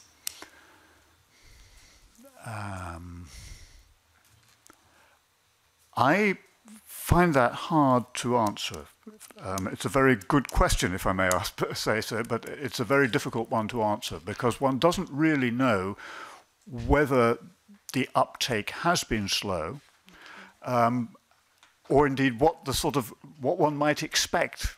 I was told immediately after the Act was passed that the only effect of this is that we're going to go through our bank of standard forms and everyone will have a clause saying the Contracts Rights of Third Parties Act shall not apply. And indeed, most standard form contracts do still contain that clause, but they also go on to say, except the following specific provisions where they want to create third-party rights. And that's what's happening. I mean, it's very interesting that they are making the position absolutely clear by excluding the operation of the Act, but with very specific rights in favour of third parties. And when after 10 years I found that this was beginning to happen, I was relatively relieved. I'm not sure that 10 years is a very long time in terms of, you know, uptake by practitioners for the reasons that were given earlier, that practitioners, having found a device that works, tend to stick with it, even if it's inconvenient. And there's no doubt that the collateral warranty business in construction, for example, is inconvenient for all the reasons that were explained by other witnesses, that you may have to chase around after the event to issue collateral warranties to new purchasers or tenants of the building and so on, whereas it could all be done at once. So forgive me, but I'm not quite sure that 10 years or even longer now, it does demonstrate a very slow uptake. It's gradual, but I think probably the answer to your first question was what could the government do? I think probably in England there was maybe a greater need for education of legal practitioners than there would be here in Scotland, simply because here I think the legal community is so much smaller and probably more cohesive. I imagine everybody knows what's going on, whereas that's not always true in England and Wales. Okay, thank you. Can I ask more something? What is your general view of the bill before this Parliament? You know, based on your experience of the 1999 Act, do you think that the bill will improve the law on third-party rights in Scotland? Thank you. Definitely an improvement, yes, absolutely. I mean, I would support the bill wholeheartedly. The only slight points that I noted to myself as I reread it on the train coming up yesterday was that in some places I think the bill is more sophisticated than I would have made it. But then English lawyers are rather crude compared to Scots lawyers. But for example, some of the provisions about when the right remains revocable, even though the parties didn't say it was going to be revocable, it's a very neatly graduated system. We just have a simpler system of saying once you've relied on it, you can't, or once it's been accepted, it can't be changed unless there is a provision in the contract allowing that. It's a cruder system that we've adopted. But there's nothing wrong with having a sophisticated system, providing it's clear and understood. And I think it, by and large, the bill is pretty clear. I'm sure that everybody can make slight tweaks of improvement, but I think it's a very good bill. That's good. Are there any areas where you think the 1999 Act provides a better solution to the problem of third-party rights than the bill? Or alternatively, are there any areas where you think the bill is an improvement on the 1999 Act? That's very, very difficult. I mean, the differences, despite the differences in wording, the difference in substance are very small. And just occasionally, I think I prefer the English wording because I think it's a little bit clearer. I mean, actually, the principal one is just in the opening provision about the contract being, if I may read clause 1(1)(a), a person who is not a party to a contract acquires a third-party right under it where the contract contains an undertaking that one or more of the contracting parties will do or not do something for the person's benefit. Now, from the explanatory notes, I gather that's to be meant to be read as saying that the contract, i.e., in most cases, the document, will say this is for the benefit or indicate that this is for the benefit of the person. But I'm not quite clear as to whether one might say, well, here is a provision which does in fact benefit somebody, although they are not mentioned in the contract. It's that sort of level of minor wording. That otherwise, I think that the bill does an excellent job. I don't see any major differences. There are one or two differences. For example, in England, we've prevented a third party from relying on the Unfair Contract Terms Act. If you have a situation where Party A promises the third party that it will take reasonable care and then limits its liability, for example, limiting its liability for having done bad work to repairing or replacing the work, that might fall within section, I think it's 16(1)(b), I hope, I'm sorry, of the unfair, this is the Scottish section of the Act, and I'm never quite sure of my numbers, of the Unfair Contract Terms Act. In England, we simply said that sort of term cannot be challenged by a third party. It's 6 of one and half a dozen of the other. My initial reaction was I think I would have preferred the English solution, but it's arguable either way, and I don't care to second guess what Professor McQueen and his colleagues have recommended. They are very good lawyers, and I have no reason to doubt their judgment. Okay, well, thank you. I appreciate your answers. Thank you. Thank you indeed. And notwithstanding your deference to Professor McQueen, which we share, of course, since we are endeavouring to make absolutely the best law we can, and since your review of the 1999 Act and some of the shortcomings that you have acknowledged and pointed out, are there any errors, mistakes that you see us potentially making because we want to produce the best bill we possibly can, self-evidently? Thank you, Convener. No, I don't honestly think that. I certainly wouldn't say there are any mistakes. There are one or two places where I think possibly the drafting could be a little bit clarified, but they're very much at the level of detailed drafting, and I think it would be better to feed in suggestions in writing later on, if I may. Would you? But it is very much just a question of how easy it is for somebody to read the Act and understand what it's saying. And that's always a problem in legislation.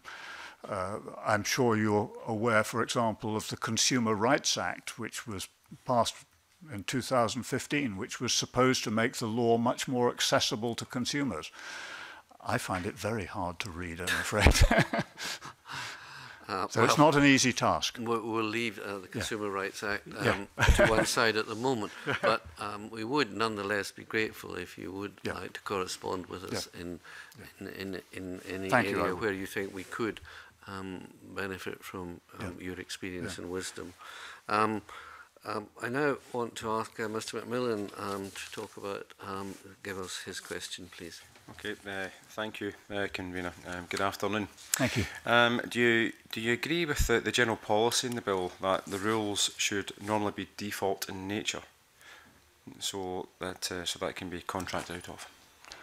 Thank you. Yes, I do, absolutely. I think it's very important that the rules should be default rules in both directions, so that the parties should be able to reserve the right to vary or to even to cancel the third party's rights, but on the other hand should be able to create rights which cannot be cancelled, because although I don't have any concrete examples from real life, I think there may be situations where the third party needs to know from the outset that this is a totally irrevocable and unvariable right, so that it can then plan its own affairs. For example, if it is to have a right under an insurance policy taken out by another company in the group, that it should not have to worry about whether it's relied on it or not. It should simply be able to say, that's irrevocable, that's fine.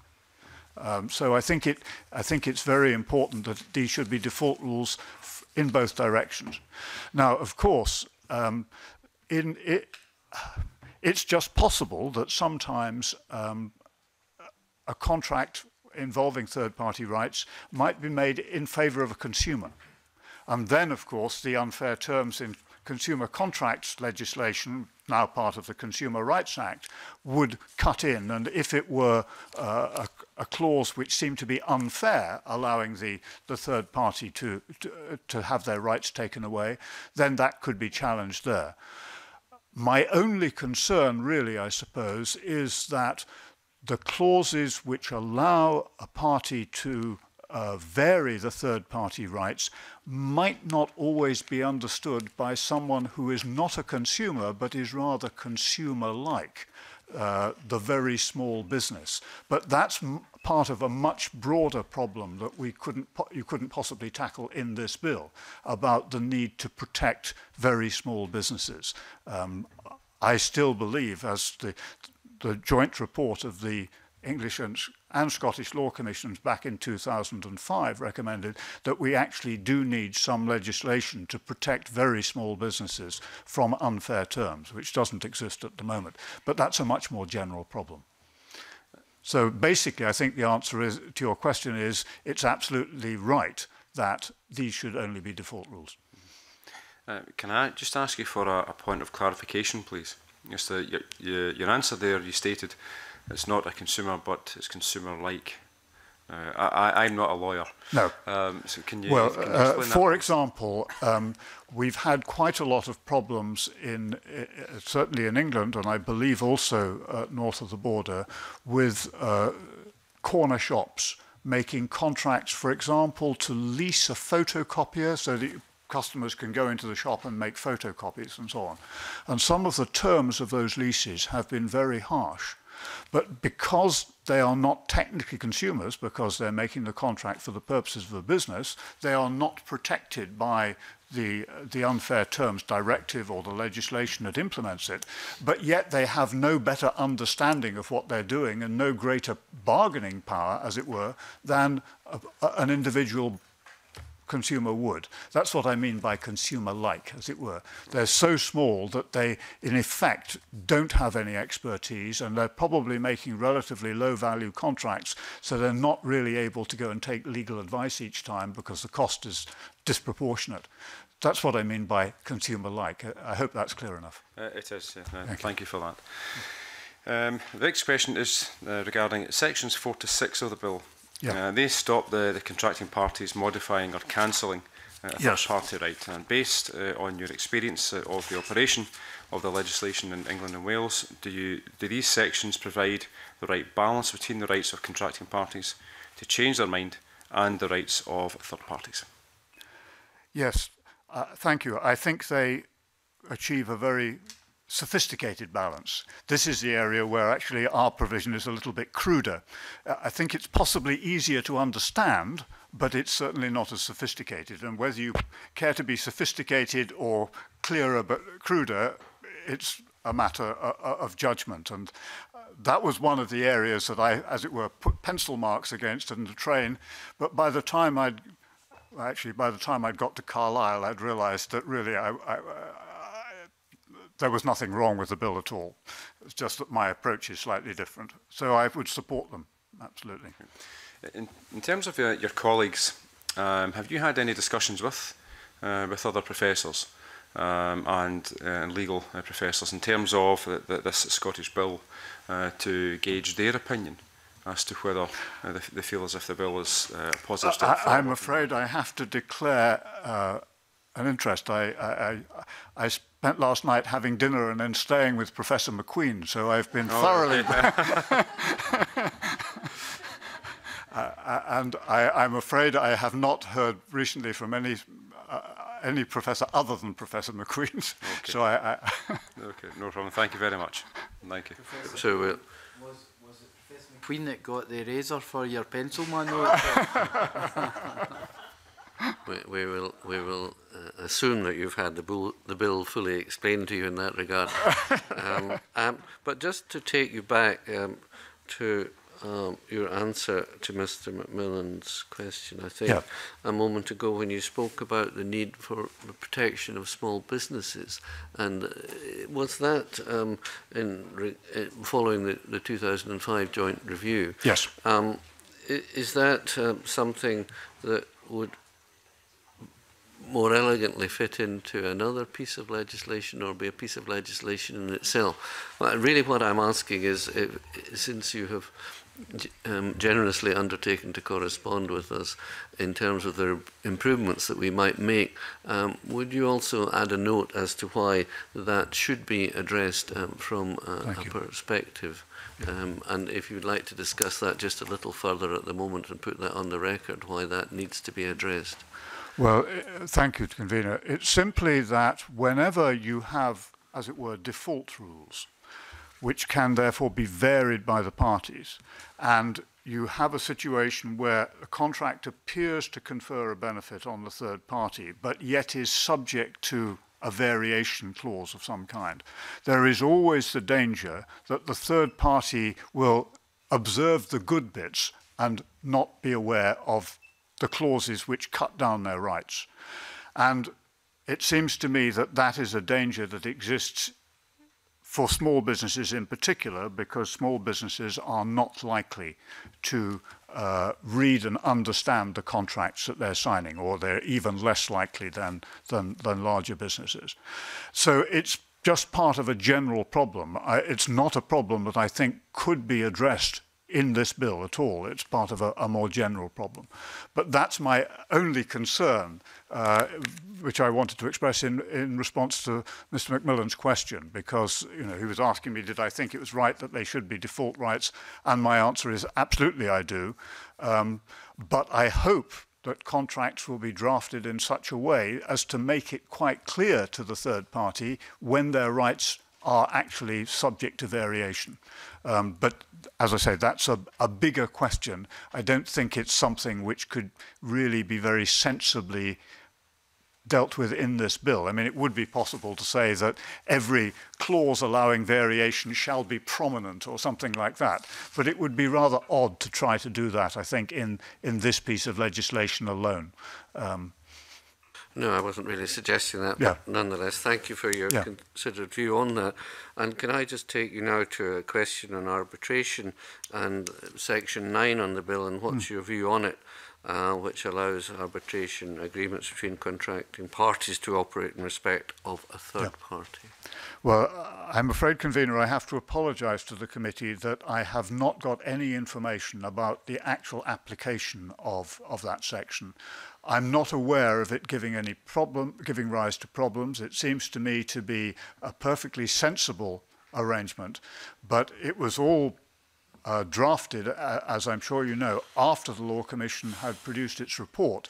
And I was a little bit involved as a sort of consultant at the stage of the Law Commission report, but I wasn't involved in the discussion of arbitration, and I don't have any information really about its use. I'm not aware of any problems, but that's as far as I can go, I'm afraid. Right, thank you very much. And just a final question on the speed of law reform, and your answer to my initial question rather gave the game away that you perhaps think the speed of law reform has been a little too slow. Have you anything further that you would like to add in that regard, and how we should proceed from here? Well, I think that it's now time to put this bill through. I think it would be a much more creditable record than we have in England, where we started in 1937 and didn't achieve anything until 1999. It's true, it's arguable that you've had problems since 1920, but I think that in reality the problems have only emerged much more recently. It seems to me that there's nothing to be ashamed of that it's taken a few years to get things done, but I do believe that now is the time to bring Scots law up to date, as it were. And we have, as it were, to some extent copied you. Now maybe you're going to follow us, but you're very much following a model which in one form or another has been adopted in many jurisdictions. And I think it's an excellent proposal, and I would support it wholeheartedly. Well, thank you very much for those supportive comments. We are hugely in your debt, and we are hugely indebted to you for coming today to give us evidence on this subject. So can I thank you for so doing, and wish you a safe journey home. Thank you. It's been a privilege and a pleasure. Look forward to receiving your further reflections on what we've discussed, and indeed any reflections on anything else that we haven't discussed that you think would be relevant to enhancing this bill. So thank you very much, and can I now suspend this meeting briefly to allow Professor Beale and others to leave. Okay, thank you.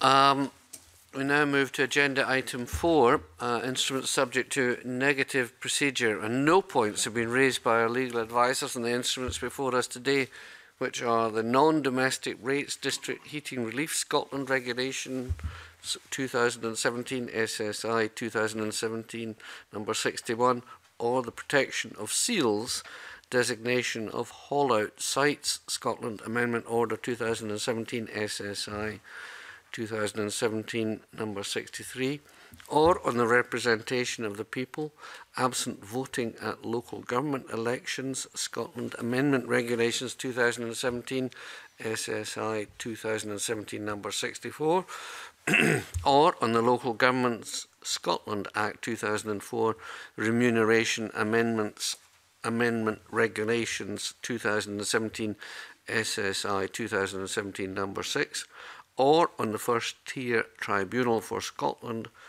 Housing and Property Chamber Procedure Amendment Regulations 2017 SSI 2017 number 68, or on the First Tier Tribunal for Scotland Tax Chamber Procedure Regulations 2017 SSI 2017 number 69. And since no points have been raised by our legal advisors on these instruments, is the committee content with these instruments? Excellent. Thank you very much. I now move this meeting into private, if I may.